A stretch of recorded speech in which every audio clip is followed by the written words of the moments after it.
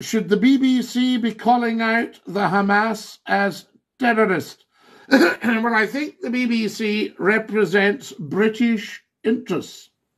And I don't think it's in British interests to call out Hamas as, what would you call them out as? Freedom fighters?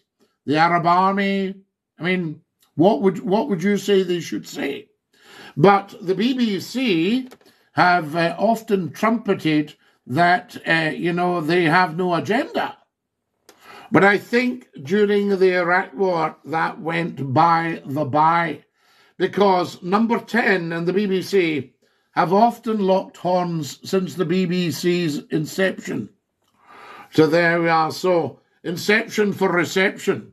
So when the BBC started by our old chum, Lord Reith from Glasgow, Sir John Reith, knighted at 37, not bad.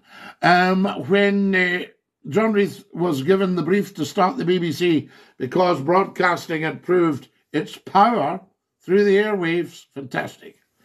During the First World War, the British had to get in and harness that as quickly as possible. Hence the BBC, and it's a corporation because Sir John incorporated it.